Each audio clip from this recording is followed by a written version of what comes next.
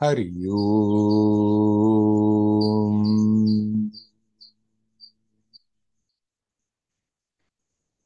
Hari Om.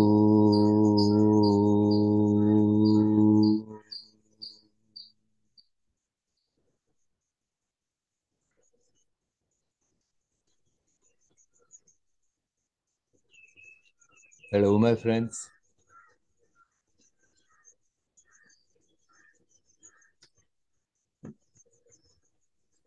Here, now, you are touching reality.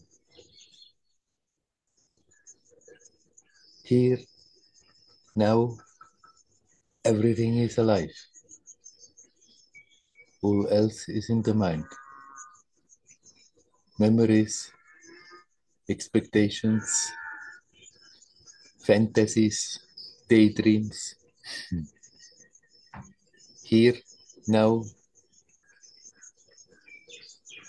you are alive. Here, now, there is no karma. Here, now, there is no suffering.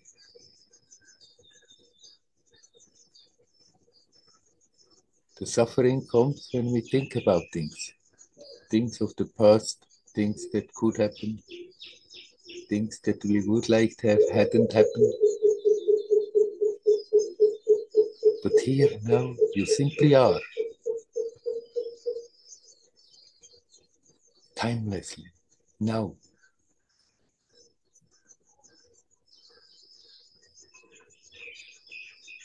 Timelessly existing. And that existence is full of joyousness, full of creativity, full of beauty that wants to express itself.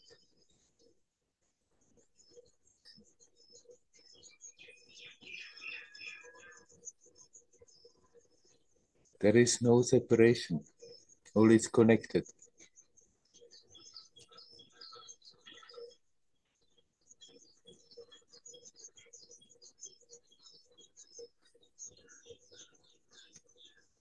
How can we realize that? We are that. We are never absent.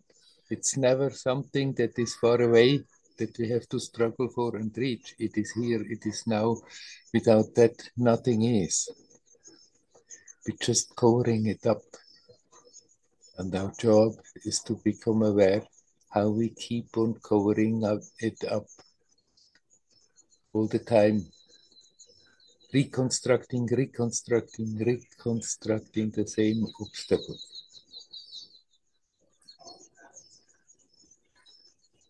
All we have to do is become natural. Let that be that is naturally there. And when we start to have a good look at ourselves, then we become aware how many of our functionings, how many of our habits are not natural.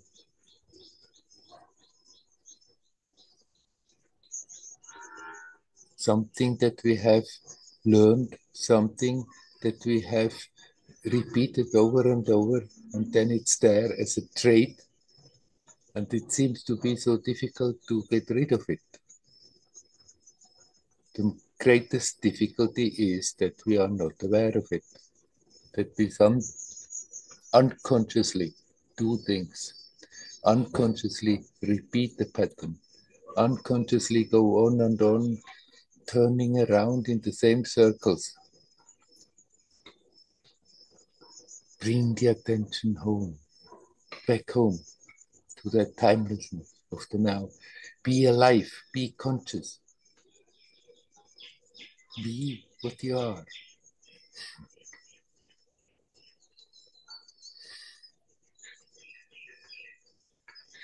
It's not difficult, we just have to do it. We have to do it because we are doing the opposite all the time without being aware of it. So we have to become aware what we are doing and then learn not to do that anymore. That is the job.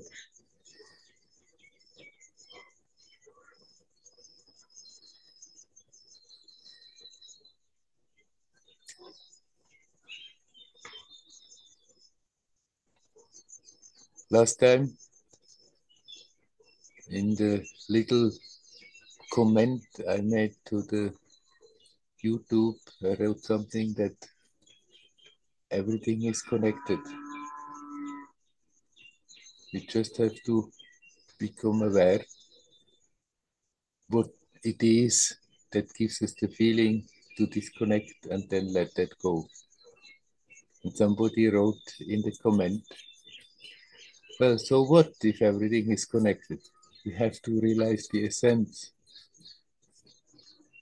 Giving 2 dates when she had their first awakening, and then another date when there was the real awakening.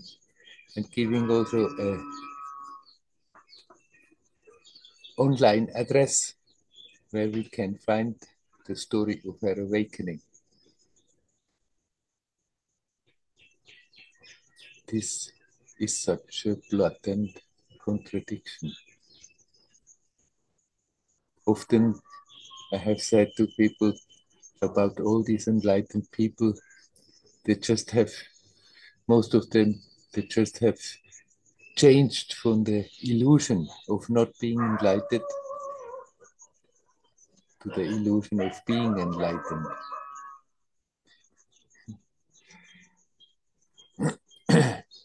As long as somebody is advertising it like that, it is obvious there is that sense of separation, that me, I'm special, me, separate from the others, want to tell them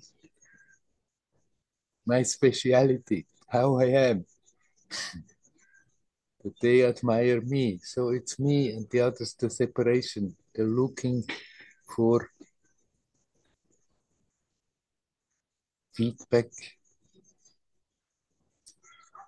So there is something missing. Even if somebody has shifted into a new state, even if somebody has access to subtle realms, even if somebody can do things on subtle levels, as long as there persists that sense of separation, that I'm an enlightened person and there are other unenlightened persons, there is more work to do. And it's better to give up the notion. Just be natural. Be what you are. Here now, there is such a sense of fulfillment that we don't have to go out and tell people, oh, look what great guy I am, in order to get a kick out of it. It's still looking outside for feedback to feel fulfilled. To be is self-fulfilling. Nobody has to give the approval. Nobody has to give a stamp and confirm you are what you are. Just learn to be natural.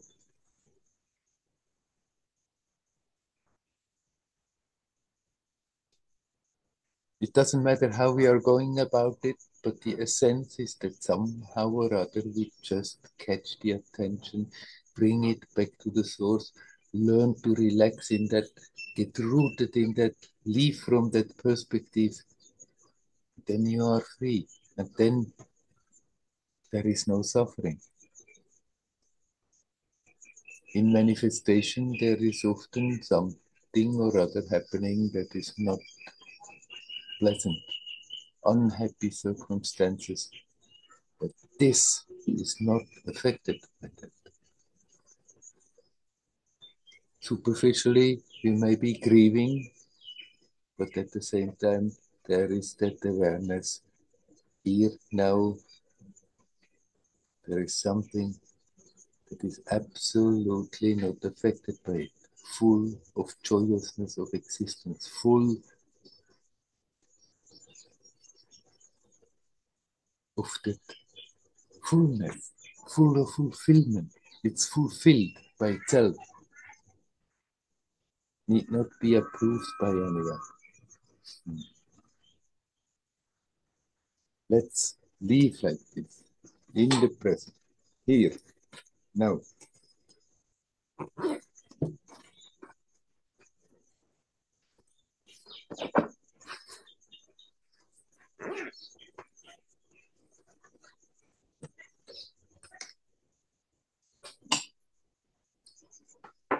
In manifestation, there is time, it's passing, there is a story.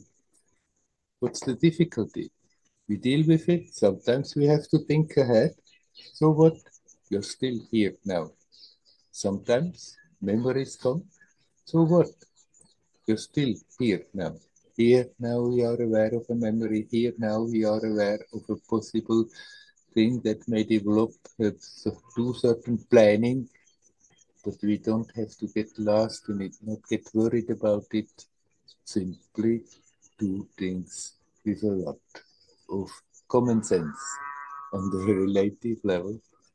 There's absolutely no contradiction of being intuitive, being connected with that inner guidance, and on the practical level, we just use a lot of common sense. Things come, we deal with them, and we let them go. And all the time, there is that timelessness.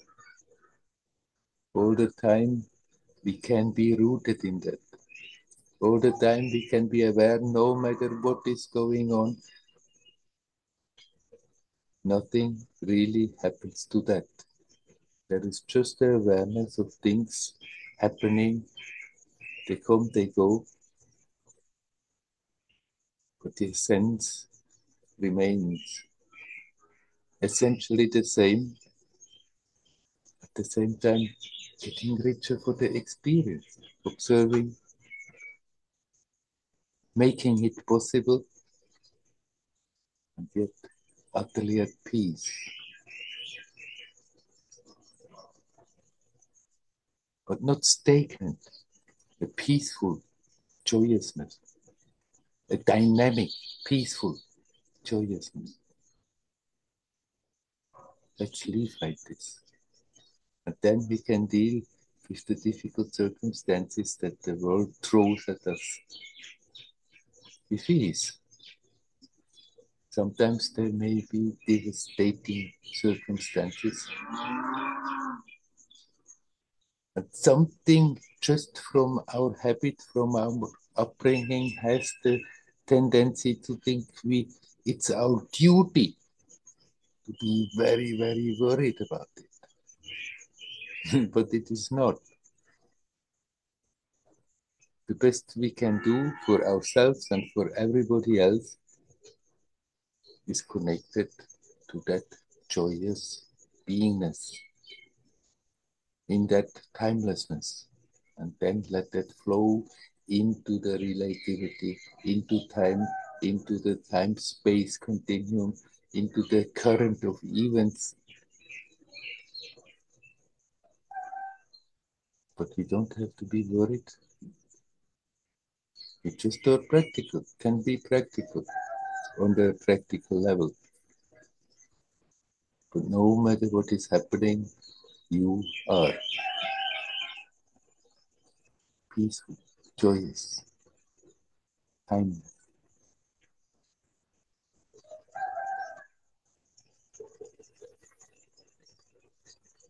Hari Om. Hari Om.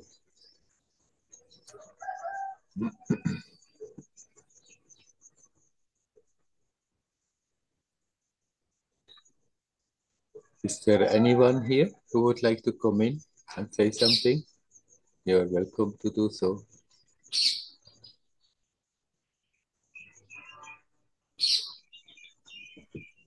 Hi, Werner. It's Ravi here. Hello, Ravi. Can you tell me a little bit about, like I know at night time it's good for me to be in bed by a certain time. It's just better for my health. Yes. And yet I often don't go to bed at that time. Mhm. And then I go, okay, tomorrow I'm going to do it. But then I don't.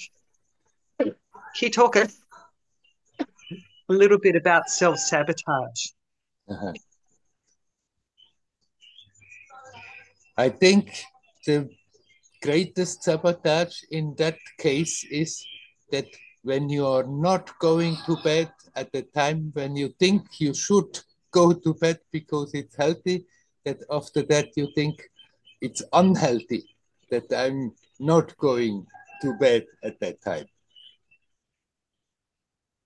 You can be reasonable, and especially if you have a bit health problem that you are sensitive to influences, it's good to be somewhat reasonable, but at the same time, then when you're not doing what you think that would be the best, that would be the ideal, the thought that this is not good is doing more damage than that you are not going to bed at that time. So when it happens that you are not following the rules that you create in your head, what you should do, that after that, that at that time you relax and think, so what?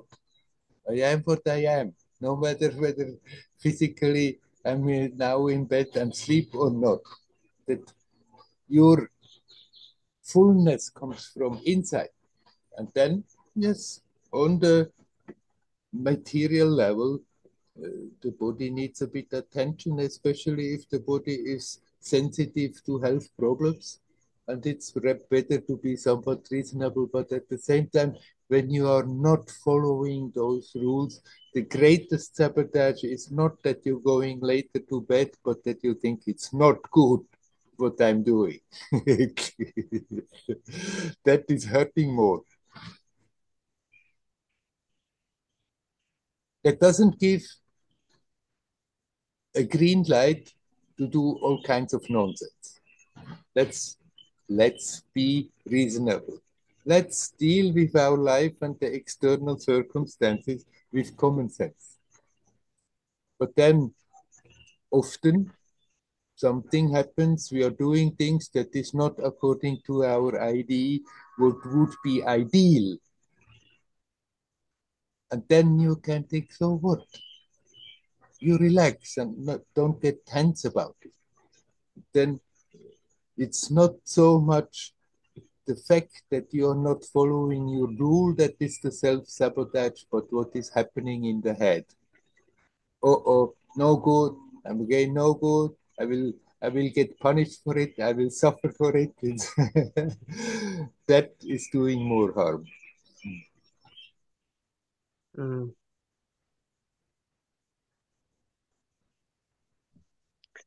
And uh, that's really good to hear. So, but why, why wouldn't I go to, I guess like my question, why wouldn't I go to bed on time also comes from a space of there's something wrong. So maybe if I just relax around the rules if I don't stick to a rule, then it'll be easier to kind of commit to that, Right. not to feel so rebellious against it, maybe. I don't know. Since you had a lot of health problems, you can, but you don't have to make strict rules, but you can give indications. It would be better maybe to sleep a bit earlier, but then you don't have to be a stickler about it. Sticking to the and be pissed with yourself that you don't do it. Why would you not do it? Because at that time you don't feel like doing so. You feel more inclined not to do so out of habit. But then if you feel that habit is not really not good, then you can also gradually change that habit and not be upset with yourself when you are not exactly following the rules that you have set for yourself.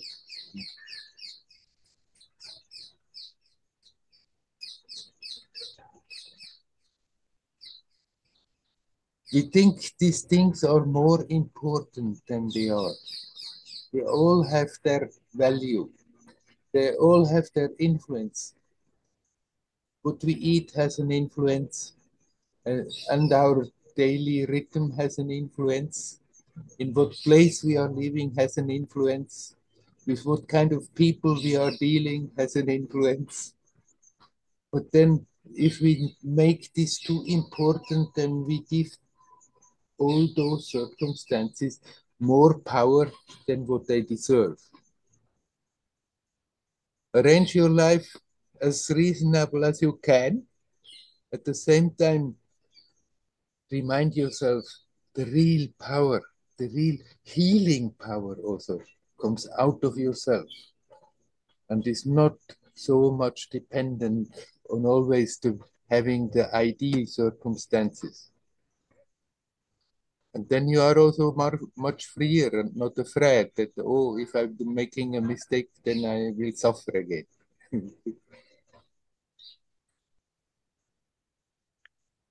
Thank you, Werner. You're welcome. You're welcome. Hurry Hariyo. on. Hariyo. Hurry on.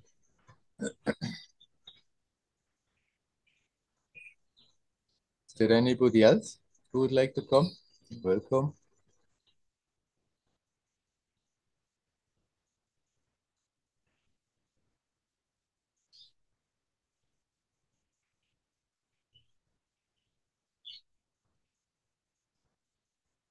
To have to have a certain rhythm is helpful in many ways. To have a certain timetable may be very helpful.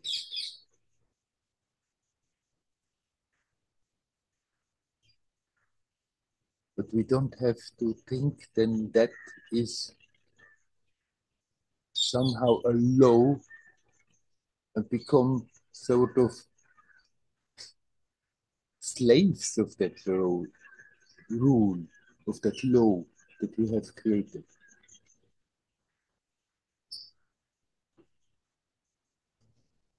First time I was in the cave, I kept a very strict routine. And then when I went back the second time, I thought, now I'm not going to have a routine like this. I'm just doing, being spontaneously as it comes. And then gradually, all by itself, without my thinking about it, still a routine developed. I didn't mind, okay, so it is. And if we easily can, we can very well have a routine. So much of the daily life, after all, is routine stuff. But we can learn that even when we repeat day after day certain things, that we then are still present, that we then live in the moment, even if it's simple things that we are doing over and over again, day after day after day, that we don't spend that time somehow dreaming away somewhere. And then we may have ideas how one should be as a spiritual person, as a sadhak, what one can do, what one cannot do. And often these guidelines help how to behave. Most of the people need that in order to somehow find their way and have a certain stability. But it is all about the momentary manifestation. What counts is that we connect. And then if we externally don't always adhere to what we think would be the ideal thing, then that doesn't matter. If we still connect, we can take the useful part of it, but not impose it as something that becomes heavy and actually starts to handicap our self, our creativity, our beautiful beingness by simply having then to follow rules created by us or created by others. You're free, inherently free. We have never had any real bondage in our being. The bondage is on a material level. There are limitations, and most of the bondages that we are creating is totally in the mind. Mental stuff that we are creating.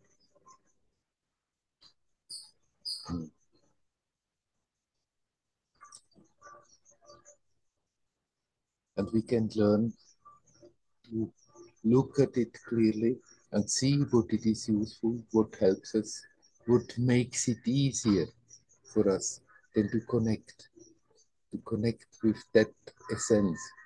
And those things that don't make it easier, we don't have to take so serious. And even if we break the rules, then remain connected. Instead of then thinking, oh my God, what I'm doing is wrong, what I'm doing is not good, oh, this is going to have bad consequences. Just be connected here now. And whatever is happening, it comes, it's there, we deal with it, it's going, and maybe we coming back more to fit into what we think is best without getting all tense and attached to it. This is a magic show. This whole world is not as real as it appears. This is a magic show where we are diving into consciousness, dives into this magic show and plays along for some time for getting experience, getting richer for the experience. We don't have to take this whole damn story so serious. It's very momentary. We think, oh, human lifetime, what momentary? It's a long story. The continuity that we are creating in the memory makes it appear to be a long story. But actually, the experiences are more flashes, momentary flashes. Here, now, if there is a flash, and actually we let go, and the attention, without being aware of it, dives into the source to keep the strength. And there is a new flash, and the attention dives in the source, that inner strength can come and keep it up and make the experience possible.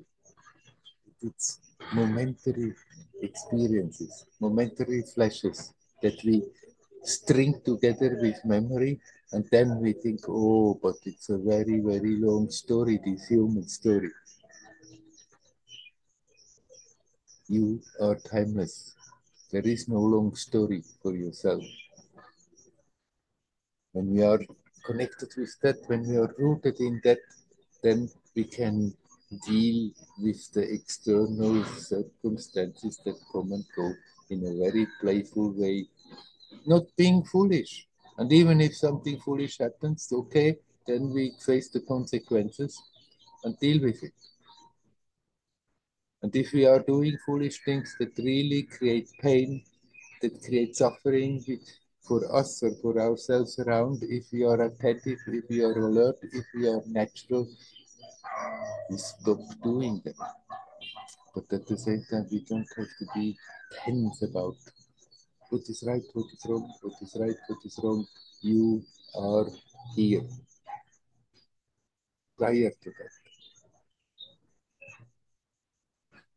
And if we take that perspective, then, as I said, we can go about it with common sense. And if there are things that we know they are not good for our manifestation, we can learn to avoid it. And if it still somehow happens, then so what? You're still here now, timeless, prior to all this. This world is not as real as it appears. We can go about it playfully. What matters is that conscious connection to the essence, and that we can strengthen, increase, make it more conscious from moment to moment, no matter what we are doing.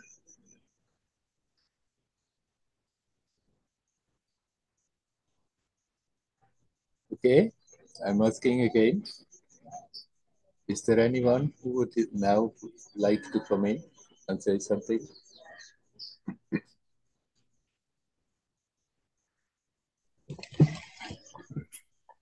Hello, Werner. Hello, Dial. Sometimes my meditation happened better than usual, and I feel I'm really aware of each breath in, each breath out, and I inspired. But then I got expectation. Oh, I'm already sometimes only on the breath. I am stop thinking for some time. So when is samadhi, when is start special effects happening? And I think this expectation disturb my practice.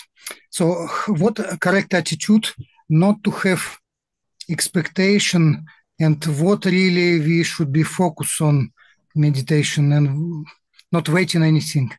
Right. In the beginning, it may be very inspiring to have this kind of goals we want to reach. Try and meditate and work harder, and then at the end you get samadhi or you get something or other. But then, right, when you are at your stage, you can let these things go. And the very fact of just being here and being connected is all that is needed. Then you can continue like that and just wait and see what happens without having the idea this and this should happen because I have read or heard it, that and that should happen because I have read it or heard it, because somehow, after all, this is the goal of spirituality. No, you can just be and then open and again like a child, full of curiosity, full of wonder. Just be and see where it is leading you. Okay, Werner, yes, need some kind of more skillful understanding Right. how to deal. You still can have your meditation, and if you feel that you're meditating less and it feels less good, if it's possible, then you meditate what you feel is good for you. But then that is mainly on the psychophysical manifestation, those experiences, that sense of uh, subtler energy that starts to manifest. Essentially, you are the same. And so use that time when you are practicing to just connect with that. And then how the experience is unfolding, how the experience is manifesting, how the experience changes, let it come and happen without having too much the idea from what you have heard from others what should happen. Yes. Thank you, Werner. Hari Om. Hari Om, Hari Om.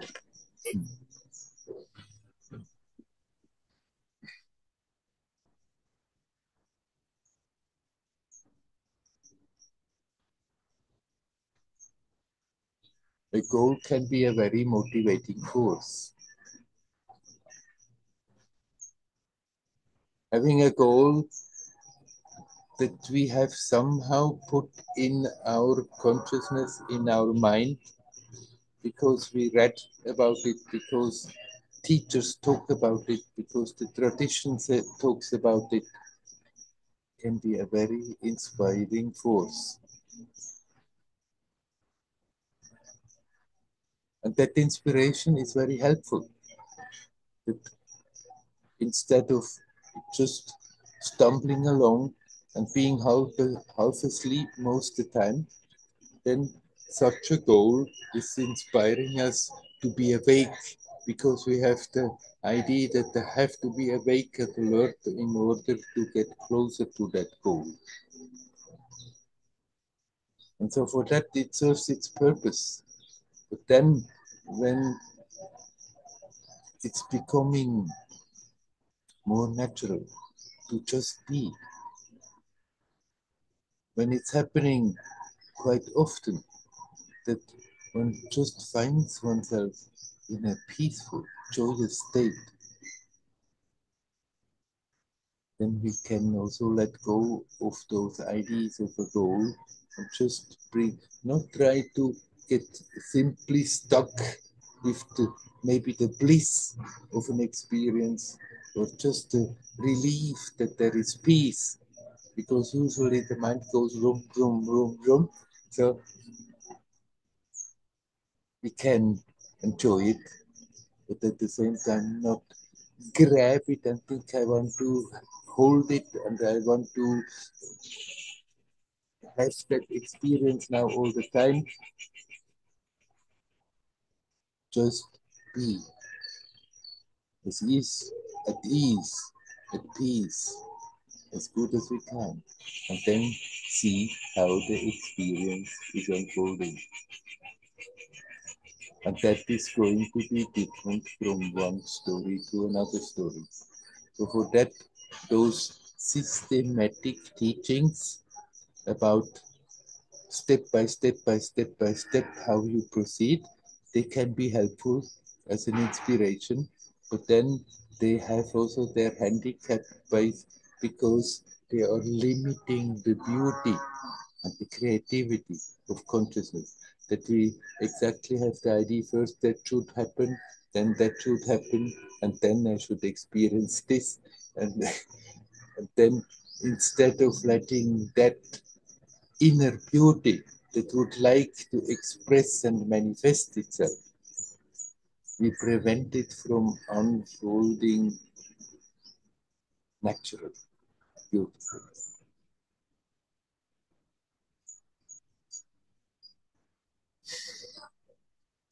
Okay, again I'm asking, is anyone who would like to comment?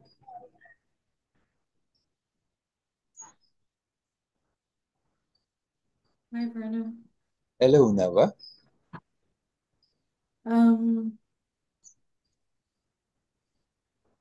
Lately, I've been feeling much more at peace with myself, more accepting of myself. It's like I see my faults, but I just don't feel all upset about them. Yeah, yeah. It's quite new, to say the least. I've spoken a lot about how I worry about other people and I try to help them, and I feel less need for that somehow. Yeah. That, who am I to think that I can change somebody else's way and their path and whatever. I'm taking a few days right now to myself at home, and it's quiet, and I rest when I need to and I eat when I need to, and it's very nice and very relaxing. Yeah. In a few days' time, I'm back out into the world, and I just feel like I don't want to do that. Um, it, I don't know how to put it. It all seems so foreign. Yeah. It just feels really like, what am I doing here? Yes. And who can I really share with what is going on in my heart lately and how it feels? Mhm. And I don't quite know how to do that. Yeah. Um, Right. And there I give you a piece of advice: don't hold on to that idea that you have to share. If you are with somebody and it stumbles out spontaneously, and then it's perfectly right. But otherwise, most of the time, actually, it's best that we just don't talk about what's going on inside. Because then instead of inspiring people, they start to have ideas and concept and argue, and it's like it's taking the beauty and the strength out of it. You share automatically all the time with your being.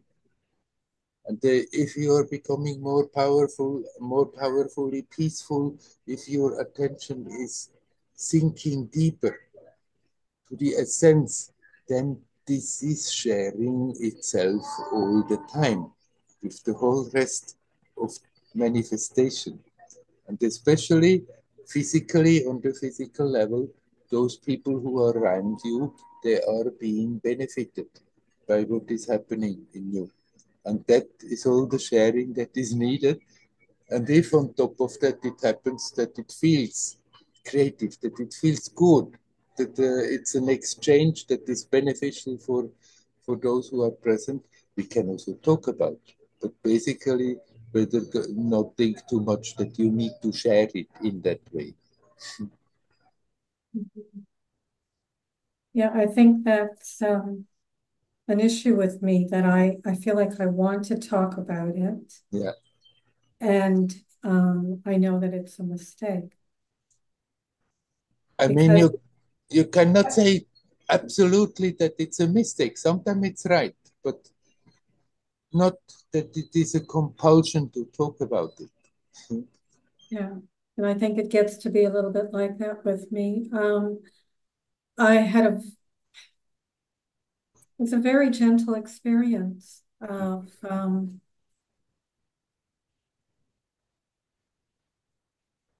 that everything was inside of me. It wasn't that I was a part of the universe. It was that everything was inside of me. Mm. And somehow there was great peace experiencing that, Yeah, yeah, that it was all here. And I yeah. kept sort of tapping my body. It's all here. It's all Yes, here. right. And so on the one hand, it's very good sharing that. Mhm. Mm-hmm. But if I was to say that to anybody, they would just, what are you talking about? Right. Right? Yeah, I'm not quite sure about this need of mine to share, but it seems to be there. Yeah, you just observe, and then when that tendency comes now to go out and talk about what you're experiencing, you just for a moment take a pause and look at it and watch it. And then in your guts, you feel whether it is the right thing to do or maybe better one just doesn't talk about it. When you really have these kind of experiences, there are experiences, they come, they are there, they go, but still there is a wealth in it, there is value in it. It is inspiring, it is purifying. But then if we go out and talk about it, then often it's like the purity and the innocence and the beauty of it gets a bit lost. Because exactly then maybe also a bit the attitude of pride and wanting to show.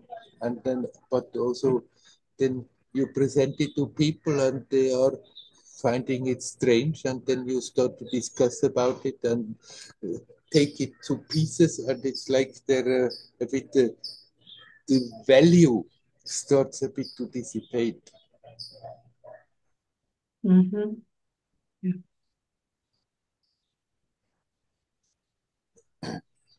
I felt that very early when I was the first time on the way to Kerala to visit Amma with an American man. We stopped in an ashram halfway and stayed there for a week. And we took, incidentally, there was a young yoga teacher that was doing yoga lessons and also other spiritual lessons.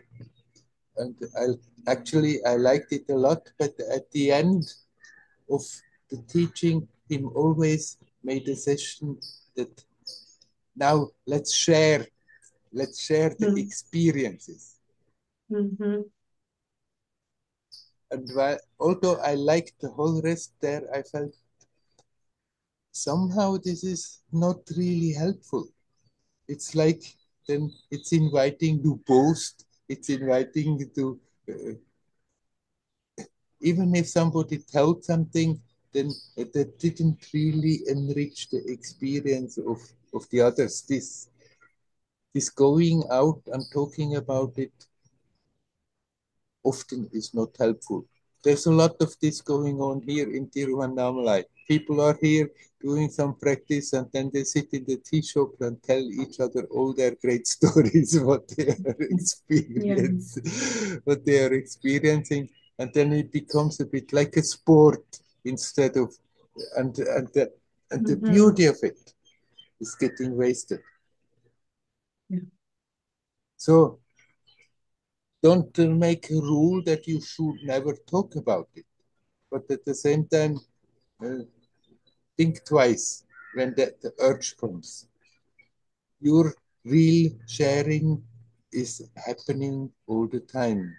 When you are more composed, when you are stronger, when you are more harmonious, it simply radiates and sharing itself all the time. There's no duty to go out and talk about it to share. But sometimes if people come together sincerely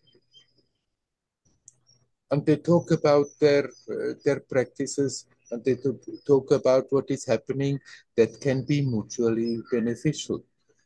That is also there. But most of the time, this going out and wanting to tell is more like throwing a bit the, the essence of it out instead of keep that beauty, the memory of it, the thought, reconnecting with the scene, keep it in yourself that it keeps on lifting you up.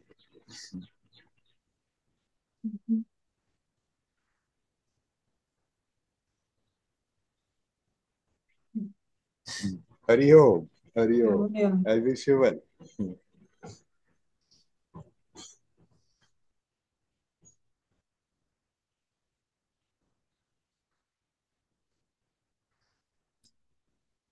Is there anybody else who would like to come in?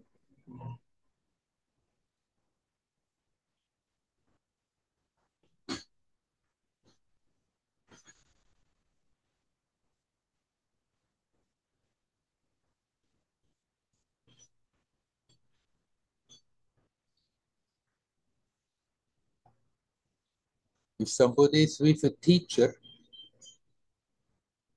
and then there are inner experiences, and one feels like discussing that with the teacher, that is something else, and that can be helpful.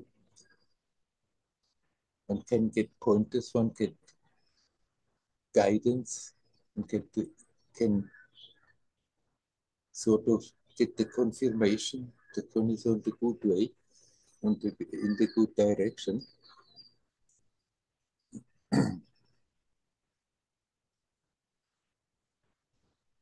But otherwise,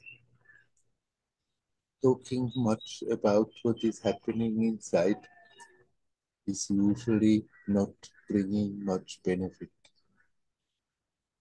In the spiritual circles, it is going on all the time. Then this one tells of his fantastic experience, and that one tells of their experience, and then they start to sort measure whose experience is better. And it's like throwing something out in the marketplace that could be precious, well, just when it is there.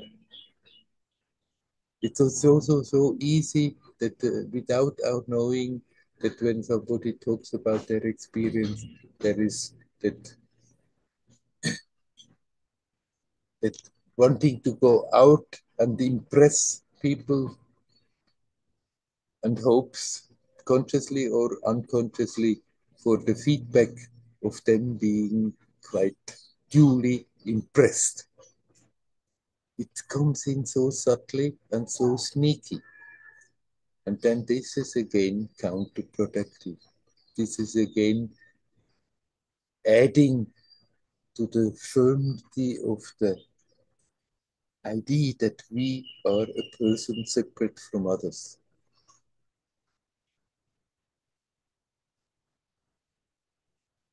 What is happening, what is precious, is usually happening peacefully in when we are alone, but also when we are in a crowd, but still it's happening. And the whole crowd around may not have the slightest notion that it is happening. And this kind of openings, this kind of experiences, it's not something we have to chase after and think this is what is needed. But they come, they are there, they go. But still, there is a purifying aspect of it. There is an inspiring aspect of it. There is something very precious in it that can help us become stronger, to go deeper, to unfold. And often, if we bring that out to the discussion, a good part of that wealth is getting lost. Also, if somebody else says, but now this doesn't matter, this is no good, I've read in that scriptures, this teaching says it should happen like that, then, then one starts to argue about it, and then it's like whatever beauty, whatever preciousness was there is started to be hacked into pieces. Yeah. But as I said just now to Nava, sometimes it is perfectly right. It may come spontaneously. Two or three or a number of people are together, and then something comes out spontaneously, and then it is also received with the proper attitude by those who hear it, and it's inspiring and enriching for everybody.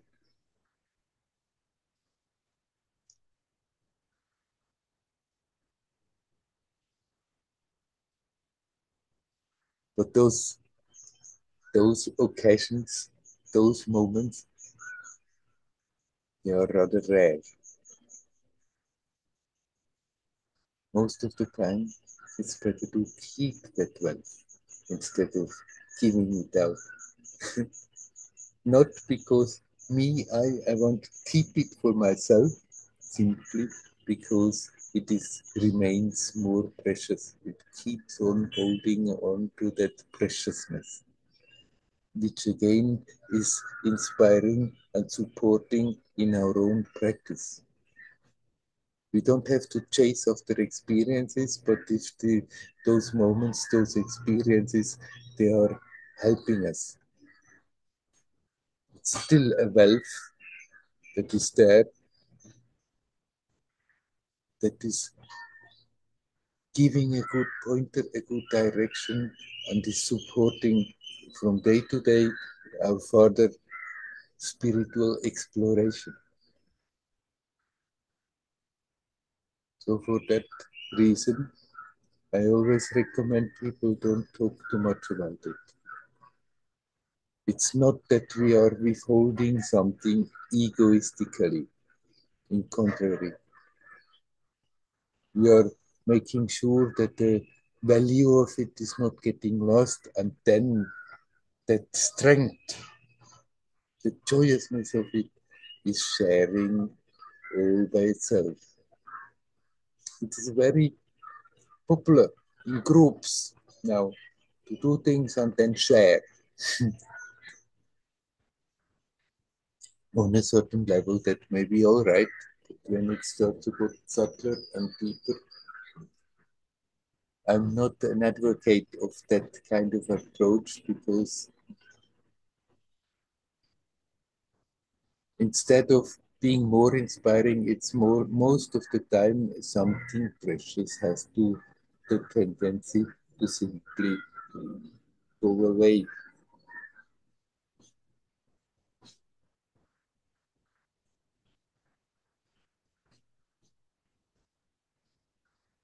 Okay, is there anybody else who would like to come in? Say something, you're welcome.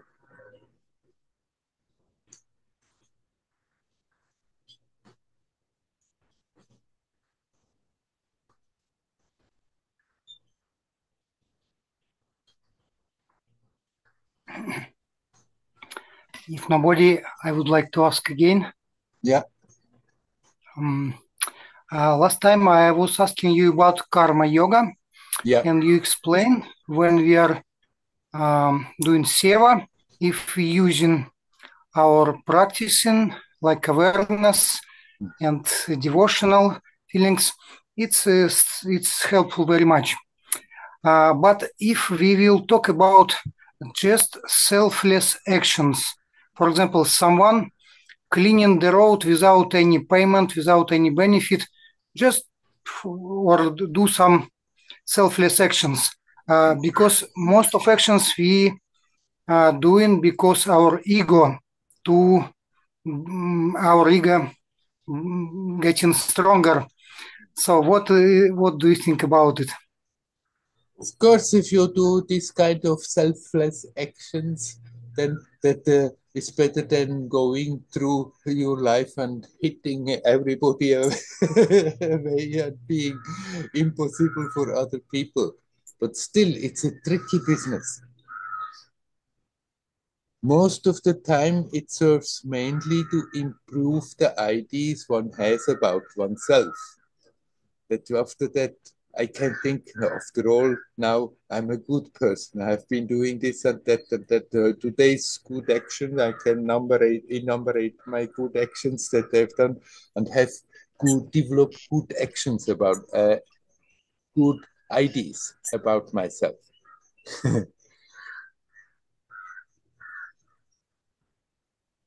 If we are not holding on to that me and the others, these actions, they happen spontaneously when you come into a situation without having to think that you are doing now a good thing.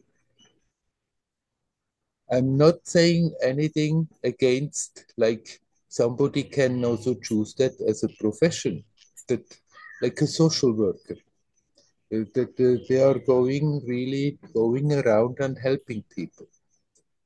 And this is perfectly a nice thing to do, certainly better than many other ways of spending the time. But as long as we are not in harmony ourselves, as long as we are clinging to that me, taking ourselves very serious in what we are doing, even if we are doing good actions, so what is accepted as good actions, we're bringing also all that stuff into it. All our own tensions, all our own negativity, and then it's like the good and the negative, they are neutralizing itself. So we don't have to become professional good doers. By all means, if it manifests spontaneously, you are in a situation, you give a helping hand, it just happens. And you don't have to have then after that idea, oh, now I did really a good thing. We don't have to have our schedule and think, okay, today I have to do that many good actions to somehow fit into the picture of the spiritual person. But let us make order in ourselves. Let us bring harmony to ourselves. Where there are tensions, where there are mental contradictions, let us deal with them and learn to remove them. And then, as I said before, the sharing is happening all the time. And sometimes it's manifesting as an action that on the road you're helping something without having an idea that you want something. Or sometimes, many times, it may not manifest, but just your being is doing something good. The more you are strong and in harmony yourself, the more you are doing good just wherever you go by being there. So I'm not saying anything against doing good actions. Simply, we have to be careful. It's so easy then that the same thing comes in again. Me, I am doing that. So, and what I'm wanting to get out of it, if I'm not getting it from the other people, at least I can think I'm a good person. I can have develop better and better ideas about myself, and that again is creating a new obstacle. So by all means, be good, give a helping hand wherever it feels right, wherever spontaneously it comes, but you don't have to run after that in order to think that you have to do that in order to fulfill your spiritual duty.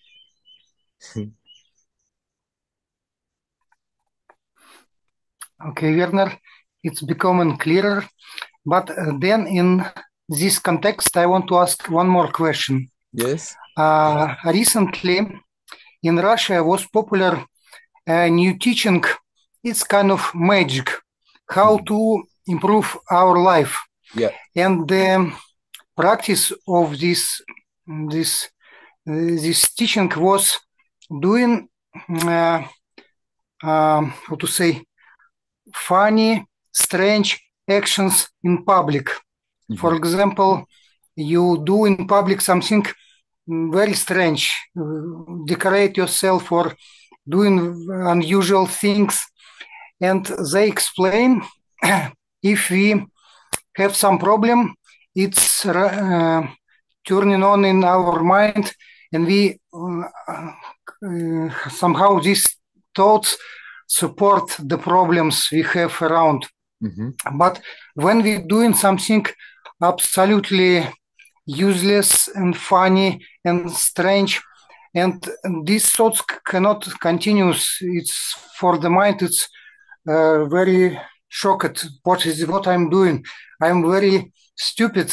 I'm doing stupid things, and these regular thoughts are stops, and then the person can somehow get freedom for some moments, relieve some energy, and his life may improve. For example, if he doing such rituals, funny, strange actions, and then if he have some desires, these desires may fulfilled very quickly. What do you think about this method? That was also with the purpose that desires get fulfilled, that we can manifest in our life what we want. That's the point. Yes, mainly this purpose. Yeah. I see. Well, this is a new one. Many people are busy with putting their mind in manifesting their life.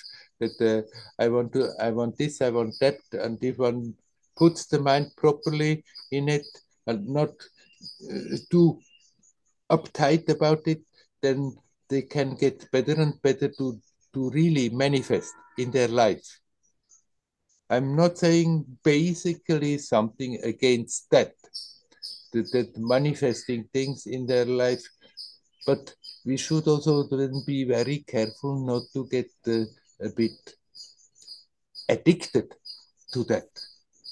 Because then this suddenly becomes more important how much we improve our external situation instead of how much I'm really becoming more self-aware.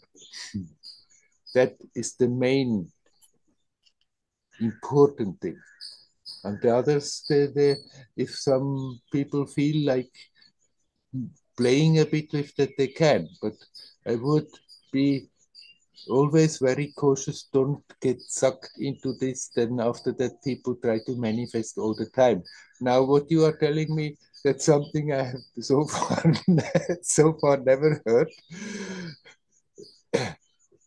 If the people who do so, and they are full of tension, and then they go and expose themselves in a way that maybe is a bit embarrassing, and overcome their own embarrassment because of that, then, and they believe that by doing so, it's going to make it easier to manifest their desires. I think if that belief is there, then it will also have an effect like this. it's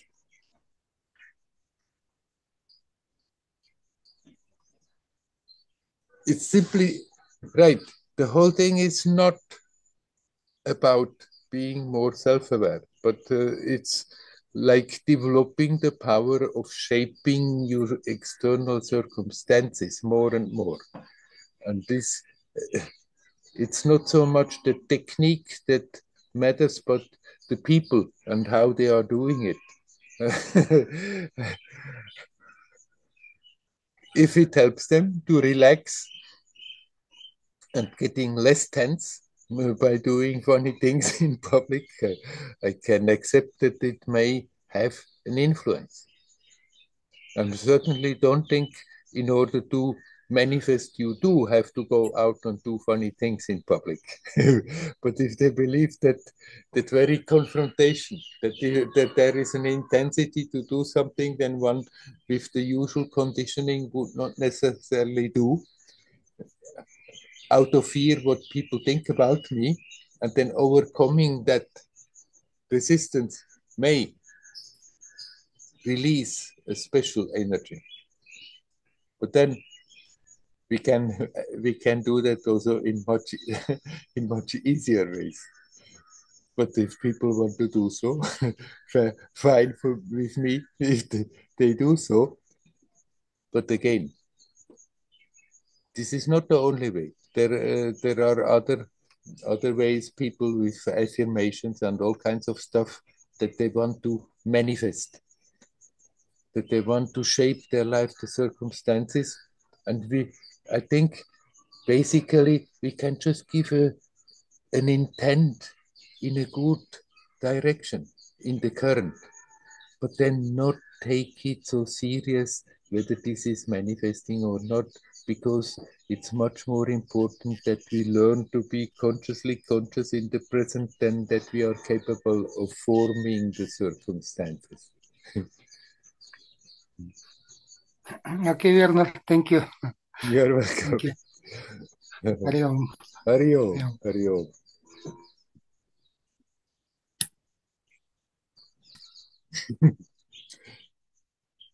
All the stuff that is there. People doing crazy things in public in order to manifest their life's desires. Well, why not? Huh?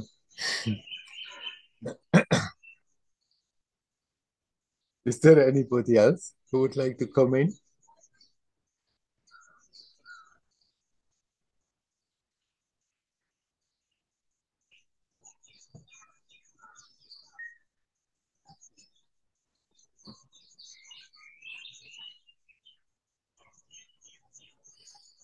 Okay, then let's spend a few minutes just consciously in that energy that we have created together. Let's make use of that energy to be here, just quiet. Make use of that intensity that has been created to help us to bring the attention deeper in our own resource.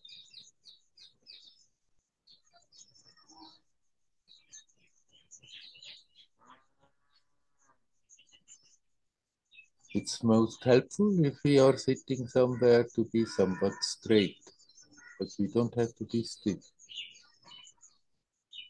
And if somebody is also walking, to gently walk along is also right and helpful.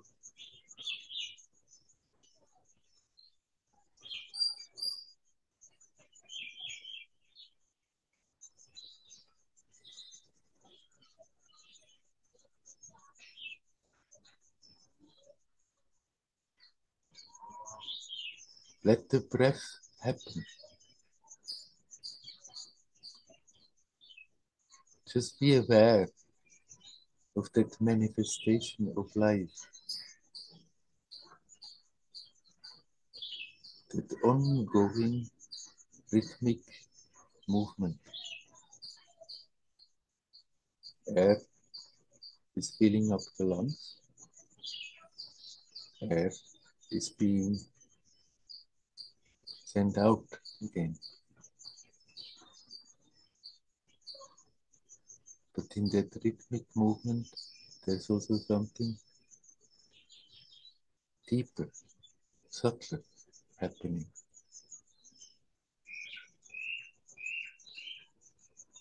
Every inhalation is also like you're feeling our psychophysical manifestation with prana, which is not oxygen. Prana is energy. And with every exhalation, this prana that is collected is radiating throughout the whole system.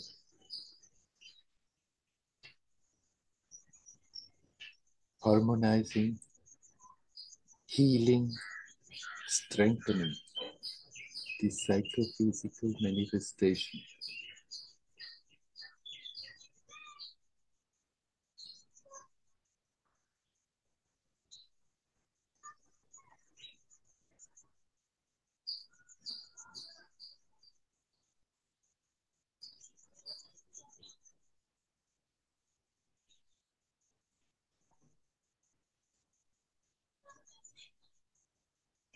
And by harmonizing this psychophysical manifestation, it becomes more transparent and it's radiating in all directions. The peace, the harmony.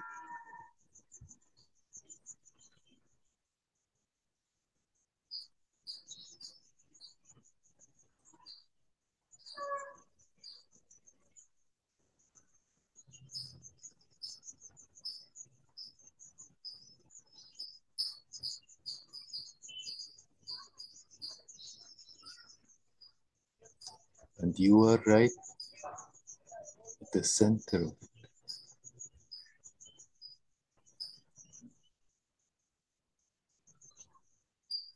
You are that source of life that makes all this possible.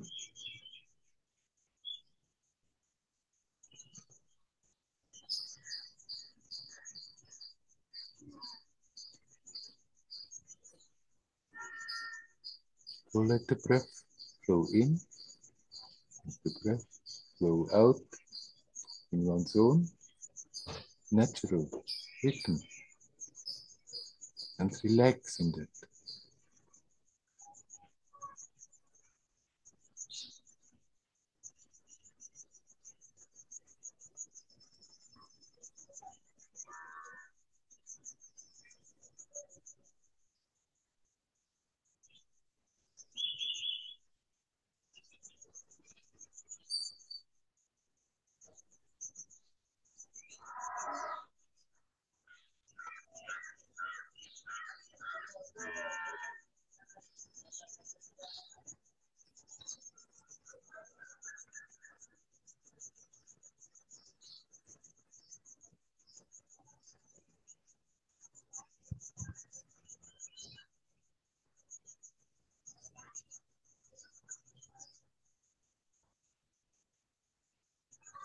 Just be here now.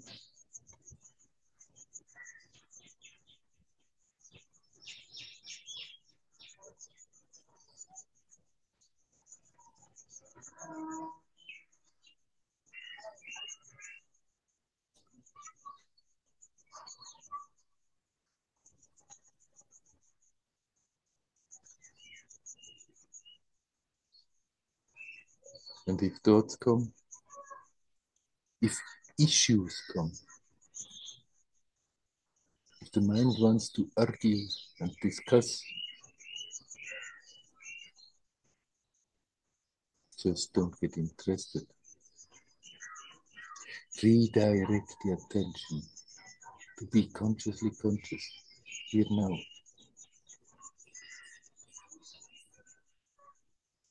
Follow the breath again. Be aware of the breath. It's happening now. It's touching the timelessness of the now.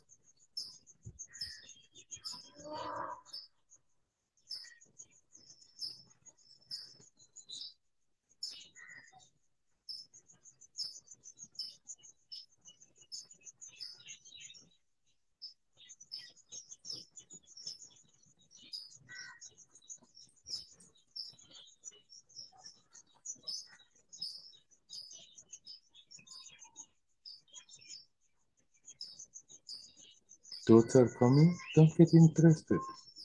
Let them come, let them go.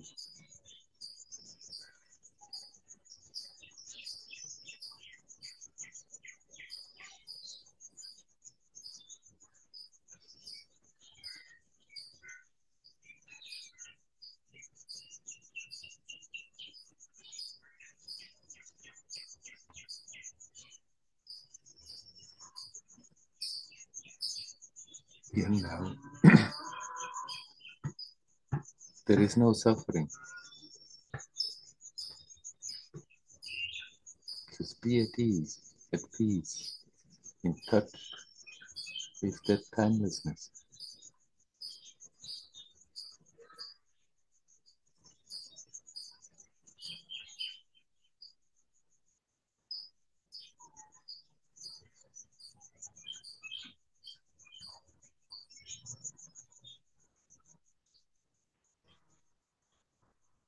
Intensely alert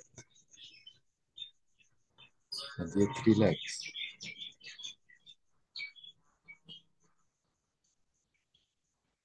Awake and yet relaxed.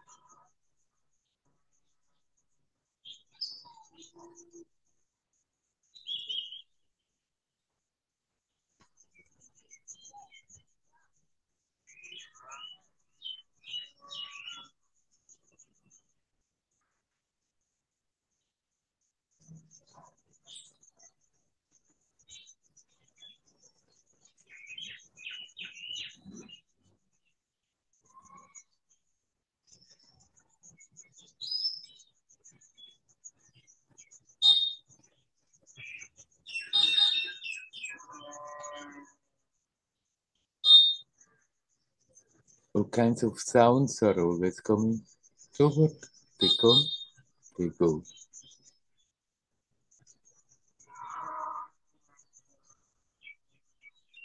You're aware of the sounds against the background of that silence, of the peace that is never absent.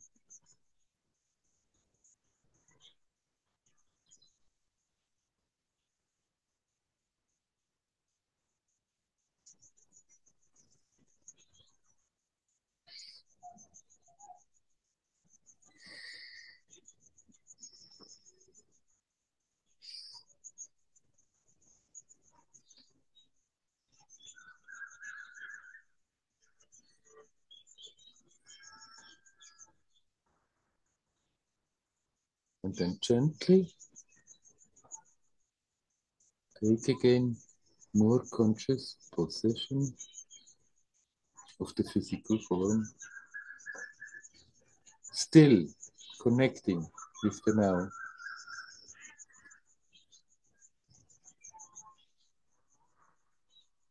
And then we can get up and we can go out, move in the world, and still connect with the timelessness, the basic, peaceful, joyous timelessness. I wish you all well. Hari Om. Hari Om. Hari Om.